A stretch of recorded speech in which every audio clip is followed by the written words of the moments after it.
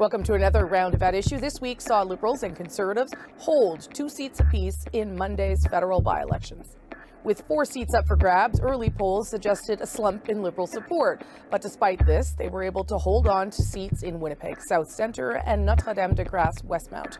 For the Conservatives, they were able to hold on to Oxford and defeat PPC leader Maxime Bernier in Portage-Lisgar. So what should we read into these results? What do they tell us about the current political landscape and how parties maybe should adapt? Let's bring everybody back. Chantal, Andrew, and Althea. Andrew, why don't you start us off? Should the Conservatives, let's start with the Conservatives because we talked about the Liberals more in the first block. Should the Conservatives be happy, relieved, concerned about how these by-elections played out? Very concerned, and I would couple them with the Mississauga Lakeshore by-election last December. You see a similar pattern in all of them, virtually all of them, where the Conservative vote is down. In a by-election, usually opposition parties do well in by-elections, but it's particularly the pattern here, which is they're, on the one hand, bleeding support to their left, to the center. Why do I say that? Because the support for the People's Party went down, which you would think would benefit the Tories, and yet the Tories' overall vote also went down in 3 of the 4 ridings. So that suggests that they're losing more votes to the Liberals than they're gaining from the People's Party. And equally concerning, I think, to them is that the NDP vote is down quite sharply. Now, there might be a lot of reasons for that, but one of them might well be if the political strategy for the Liberals is to scare NDP voters into voting Liberal because the Conservatives are so awful and so mean and so nasty. If you've got a leader who seems to validate those fears, that's going to help that strategy. So looking at these, as I say, in by-elections after the government had taken a pounding for the last several months, for them not to improve their standing, let alone to see their standing go down, has got to be very concerning. So what do you say, Chantal, to people who say, well, it's just a by-election? Because that's certainly what Conservatives would say when you put some of those points to them. Yeah, of course. And would they be saying that if they didn't prove their share of the vote? I mean, Pierre Trudeau, Justin's father, held 15 by-elections in 1978 and came out with 2 and lost half a dozen to the Conservatives. And a year later, he was out of government. That is what happens to governments who are at the end of their rope electorally. The share of the Liberal vote actually went up. What that tells me is it's not stop Liberals before you think you're so great. Mostly, Pierre Poilievre is convincing Liberals who are tired with their own party to come out and vote for their party. And as Andrew points out, he's also probably convincing New Democrat voters that they're better off voting for the stronger alternative to the Conservatives. I would call that a serious warning to the Conservatives and to Pierre Poilievre. At this rate, he is single-handedly fighting the mood for change and convincing people that while they may be tired of Justin Trudeau, they have not seen an alternative that they feel they can vote for. And are Conservatives, are they concerned, Althea, from anyone that you're talking to or hearing from? When they go out of their way to tell you that by-elections don't matter, yes, I would say they are concerned. There was an event on the Hill this week because one of our colleagues from the National Post, John Ivison, is leaving. And there were a lot of Conservatives there who made the point that by-elections don't matter and they're not at all concerned, unprompted. So that, I think, tells you what you need to know. I agree with everything that was said. I think that the decision that was made to basically go scorched earth in Portage-Lisgar, this is the riding where Maxime Bernier was running, where they had a candidate basically attend rallies talking about how he believes that there's only 2 genders, that he would never have voted on the bill that got unanimous consent under Aaron O'Toole's leadership on conversion therapy, banning conversion therapy, where the Conservative Party used their own social media accounts to fuel the conspiracy theory on the World Economic Forum. This is this story percolating around the internet that suggests that the World Economic Forum is a world government, and along with the Trudeau cabinet, they want to strip you of your private property. Sometimes it's not just private property, it's they want to install microchips in your body or whatever. That the party would use its officials' account to perpetuate this kind of theory. And at the end of the day, no matter how many times they plastered through mailings pictures of Maxime Bernier walking in a pride parade suggesting how awful this was, the PPC still got 17% of the vote. So they wasted all this effort. They hurt themselves. They gave the Liberals ammunition for the next election campaign For what purpose? Yeah. Maxime Bernier says he's not going anywhere. That's they right. did not destroy him, and they have hurt themselves everywhere else in return. So yeah, go ahead, Andrew. Well, and then meanwhile, in Winnipeg South Centre, which is a gettable riding, I'm not saying they were likely to win it, but it's a riding that they have won in the past when they formed government. It's the kind of riding they need to win. They went from an 18-point margin of defeat just 2 years ago to a 32-point margin of defeat. I would be really worried if I was Conservative. Well, they didn't even try in that riding. Yeah, Chantal. Well, if you don't try in ridings that you win when you win, where do you try? So is their priorities. If the point is to kill the People's Party, I'm sure that can be achieved since those people used to vote Conservative, but that will not get you to government. So, like, surely the strategy will change then, will it not? Given all the things that you're saying here, you would think that there would be a lesson, and then they would apply the lesson, and you know, Chantal. I think those results, if the Conservatives want to, are a gift to the Conservatives, because they send the party and its leader a message that they can use to recast. There is enough time to do it. Yeah, if they choose to read that message.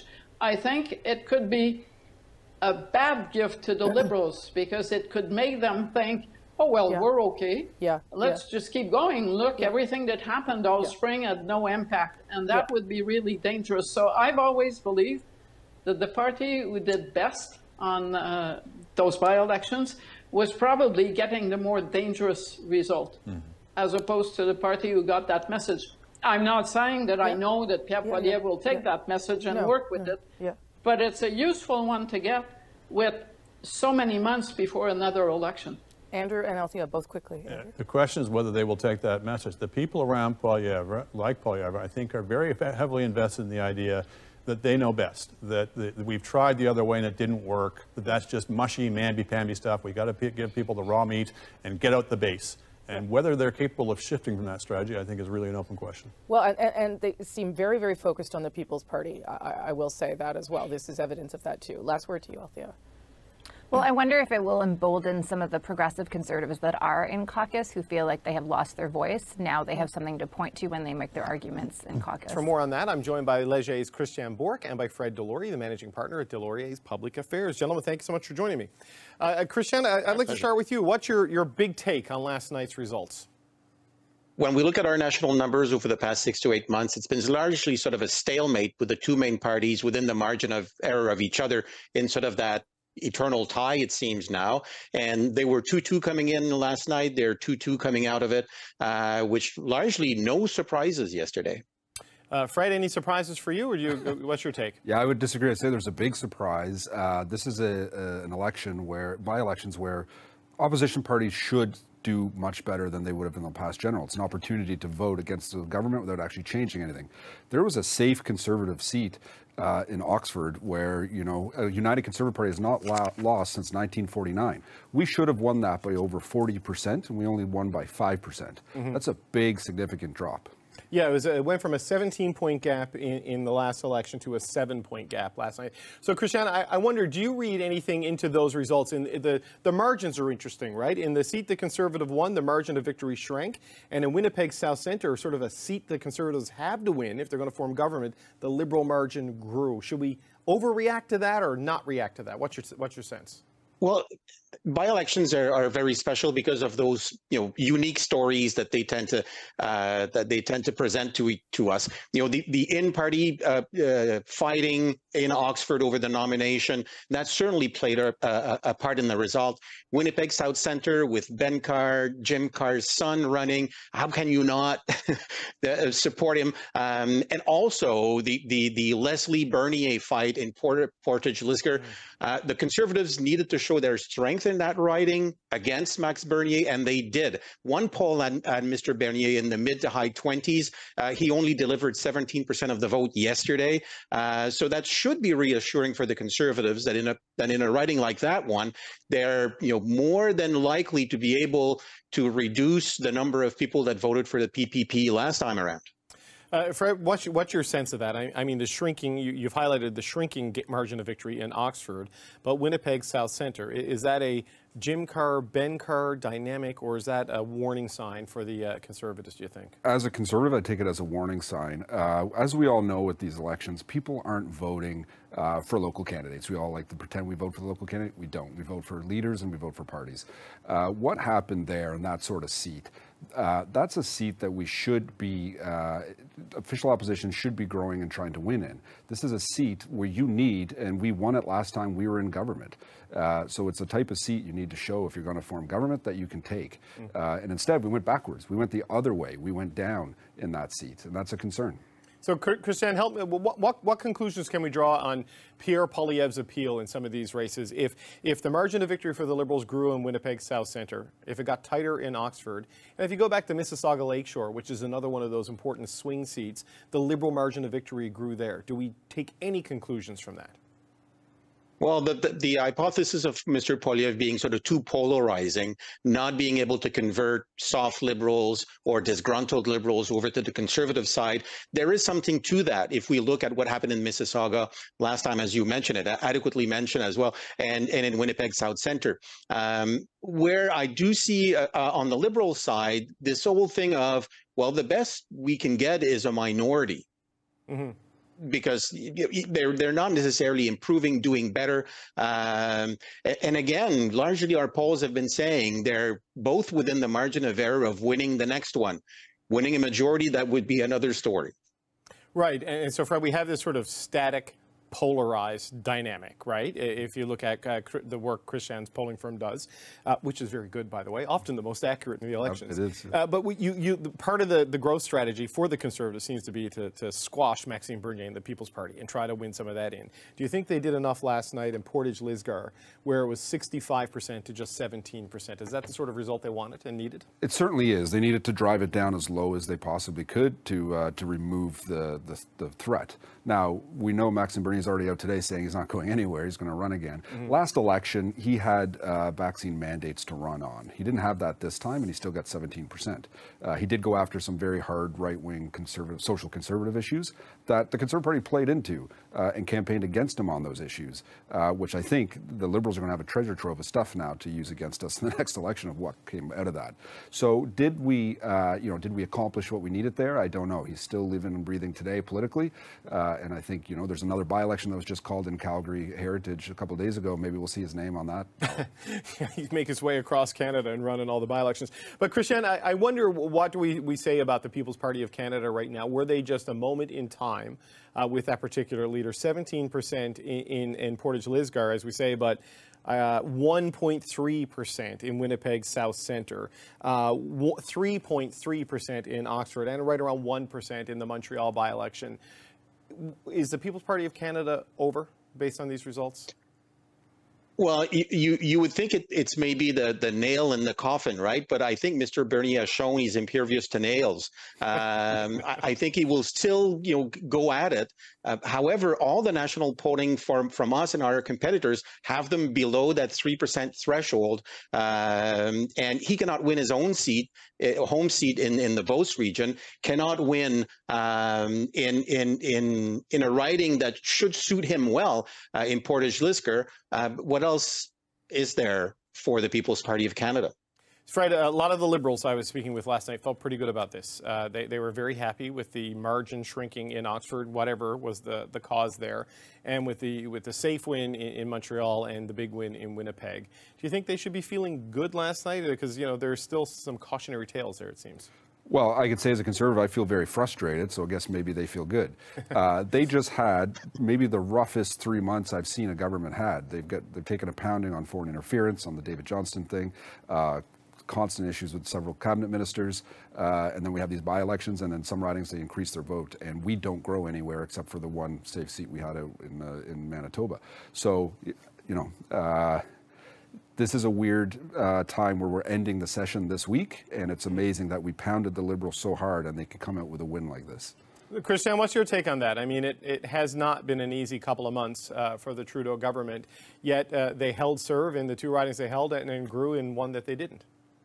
Yep. Well, I think is he sort of a Teflon prime minister, or is it because when disgruntled Liberals look around, they're scared of the alternative? Right now, I think it's Mr. Poilievre needs to become likable to mainstream Canada, and I think so far it has not worked. So, Fred, this is one of the interesting things. In another poll we saw last week from Abacus Data, there's a pretty substantial percentage of the population that wants change and a pretty substantial percentage of the population that is not comfortable with the options out there. That seems to be a bit on display last night in these results. It certainly is, and I think that's one of the biggest problems we had here. We see that the national numbers that show, people are interested in voting for a party, but when they go into that ballot box, they're not so sure. Mr. Poilievre has numbers that I've never seen before in terms of negatives, particularly with women. I've never seen in all my years in campaigning a politician have such a problem with one of the two genders. So I don't know how how he's going to be able to fix that. It's an immense challenge, and that needs to be their focus this summer. And I don't know how you make that issue go away. So, Christian Bourque, can you do that? Can you fix your gender gap issue in data while also changing kind of the hard right supporters of the People's Party of Canada? Yeah, and now both the Liberals and the Conservatives also have an age gap issue as well. It's tough for Mr. Poilievre with younger voters as well.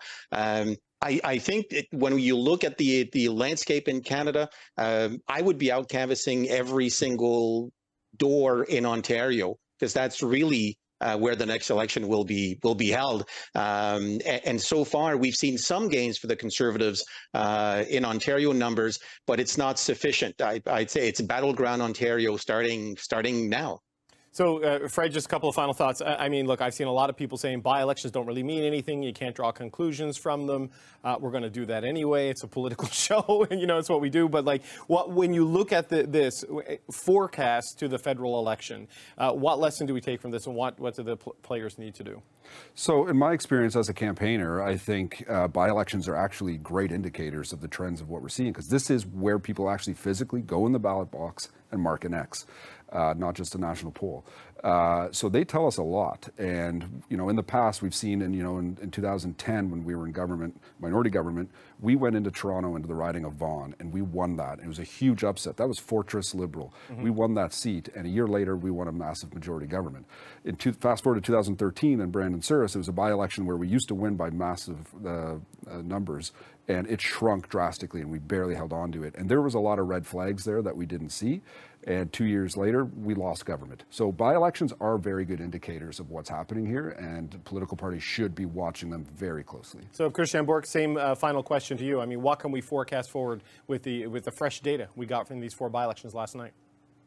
Well, the narrative from yesterday is basically, if you're sitting on your surfboard at the Conservative Party waiting for the wave, it's not coming yet. It's not there yet. Okay. All right. We're going to leave it there. I want to thank you very much, Christian Bourque and Fred Delory. Thanks so much, gang. But what did the results mean for the official opposition? Let's dig deeper with Fred Delory, who managed the 2021 Conservative campaign under Aaron O'Toole and last year was executive chair of Patrick Brown's leadership campaign. He's now managing partner at Delory Public Affairs. Fred, thank you so much for being here. Thanks for having me on. Now, you write that these results are a jarring wake-up call for the Conservative Party of Canada, even though when you take the bird's eye view, we still have the status quo in terms of the 2 Liberal seats and the 2 Conservative seats not changing hands. Why do you think there are some red flags here? Well, the biggest thing with by-elections are they are opportunities for the official opposition to grow. That is always the standard you look at. It is a way to vote against the government without changing the government. There's no risk to it. So you tend to get an increase in vote for the official opposition, whatever party that may be. And in this case, not just these 4, but if you go back to the fall, there was another by-election in Mississauga Lakeshore. Of those 5 by-elections, 4 of them, we have gone down in support. We're going the wrong direction. If we want to be able to replace the Liberals, and that is what we want to do in the next general election, we have to show that we can actually grow our vote and not lose it. Okay, so how much should we read into by-election results, though? Because, often we talk about there's not a lot of turnout. Leaders sometimes get involved in these campaigns. When you look at the numbers from last night. What stands out for you in these 4 ridings? Yeah, well, I think by-elections are actually way more important and better indicators of trends than any of the broad national polls that you see. It actually tells us people are actually going to the ballot box and casting their ballots now. And what we're seeing again was a downturn in Conservative vote, which is problematic. The Liberals have had arguably the worst 3 months of any government I've seen in a long time. They took a real pounding in the House, and it didn't show in the polls, though. Their vote went up in a number of ridings. So, you know, a more optimistic Conservative might say, look, on our right flank, we reduced the PPC support in Portage Lisgar. We defeated Maxime Bernier again. And we only lost a few percentage points in Oxford, Ontario, despite all of the discord among Conservatives over that nomination. What do you think about that? It's a tremendous risk to be fighting for that right-wing vote, because what does it cost us in centre Canada? We did go after it. The Conservatives ran a very aggressive campaign. They had their candidate talking about conversion therapy. They attacked Maxime Bernier for wearing a Pride Parade T-shirt. A lot of different things there that would not play well in other ridings, and I think the Liberals now have a treasure trove of stuff to attack us on as well. So there's a risk here. You can go for the right, and there's a lot of the Conservatives who think you need to go and eat that PPC vote back. It cost us 4 to 5 seats in the last election, so it did impact us. But how many seats does it impact us on the other side of it is going to be the question. Okay, and I want to talk about what the results looked like in cities last night, because your former leader, Aaron O'Toole, in leaving Parliament last week, you know, he left with this warning that the Conservatives, at the end of the day, they need to have more votes in those urban and suburban ridings. In 2021, you did make some gains, but not enough to win a lot of seats in the GTA, for instance. So what stands out for you when you look at Winnipeg and Montreal? Yeah, well, our vote dropped. And again, if we want to replace the Liberals, we need to be increasing our vote, not dropping it. And this is a time when, you know, official opposition parties, governments shouldn't win by-elections, official opposition should. So to not even tighten it up, but to actually retreat and to do poorly is not a good indicator. Okay, so let's talk about the leader then, Pierre Poilievre. How do you think his leadership style over the past 9 months plays into the results that we saw last night? Well, look, his numbers are not good right now. His personal numbers, his negatives are very high, and they're increasing. They've doubled almost, they've almost doubled in the past year as negatives based on national polling. He has a major problem with women voters. I've never seen anyone, legitimate candidate for prime minister, have such a negative with one of the genders so poorly. So they're going to have to figure that out, how they can improve that, because if you have that high of a negative, it's going to be very hard to get people to vote for you.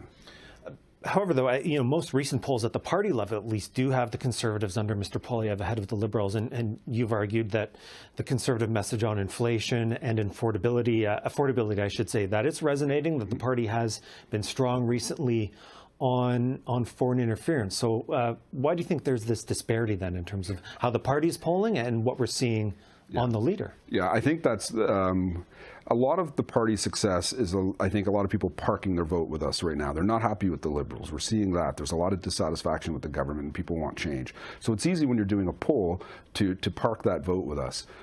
But like I said earlier, when you go to the ballot box to cast a ballot, it's a very different thing. And that's where the Conservatives need to smooth the edges here. It's something we've been working on for a while in a number of elections.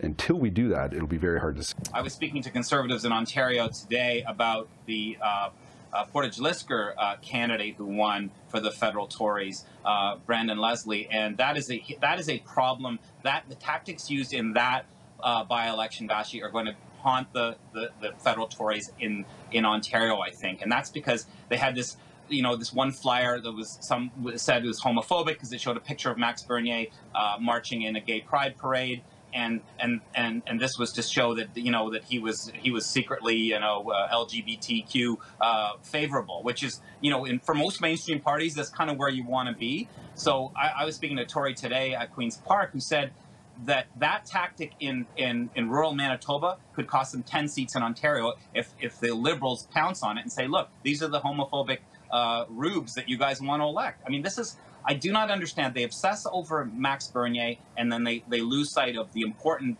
ridings that they could win in Ontario. Remember, Poilievre didn't even show up in Mississauga Lakeshore in a winnable by-election 6 months ago, and that the Liberals ended up winning. I mean, it's just, I don't get the strategy. It's like they forget about the most important province. I think the calculation is, Brian, if you know, I'm trying to figure it out as well, and I'd love to know your thoughts, is that securing the base and bringing back people who voted for the PPC under the Conservative tent, to them is a winnable strategy versus, you know, quote unquote, moderating like Erin O'Toole did in order to try and win suburban seats in Ontario and ultimately failing to do so. Like, I think that they feel that risks who they really are, and they don't want to pivot the way that Erin O'Toole did, and they feel like if they're able to secure the PPC base, then maybe they won't have to. I don't know if that's accurate or right, but I do sense that that's where they're coming from. It could definitely be where they're coming from, but I think to pretty much everybody's point, there are some things that every party can kind of read into, try to spin, try to make it sound like it's positive or maybe negative for the other people. But first off, it's just by-elections, and as you alluded to, Vashi and Rob explained as well, there are some local considerations in all these ridings as well. There's voter turnout that's always lower in by-elections, and of course, it's maybe the mood towards the government, towards the political figures at the moment. So I wouldn't read too much into it. But to your point, I definitely do think it's a way for us to get a sense of people's strategies and or maybe lack thereof. So the Conservatives, yes, maybe they are thinking to themselves, if we can just get the People Party people back to us, that may be enough. I'm not convinced. I don't think Bernier, as was said already, is going anywhere. Will his vote share remain the same? Probably not. I think a lot of people that did vote for him could find themselves voting for Pierre Poilievre. So I think that at the end of the day, that strategy is not one that they should be focused on, and they should indeed be thinking about how they're going to win seats in Ontario and in urban areas more specifically. And I would say that the biggest probably winner is probably the Liberals. And to me, one of the things that isn't really talked about is just that they seem to have a good organization. All the by-elections seem to be going pretty well for them in terms of vote share, in terms of the seats that they should be holding. So to me, that points to, yeah, they can say it's because people are supporting the government. But when you look at the macro numbers, that's not necessarily the case. It may be because they're well organized. And I think the big loser is the Conservatives, because I do believe that as Rob pointed out, I do believe the fact that they put some stuff out that may be used in the general election to try to paint Poilievre and the Conservatives as too far right-wing was the biggest danger for all the political parties in these by-elections.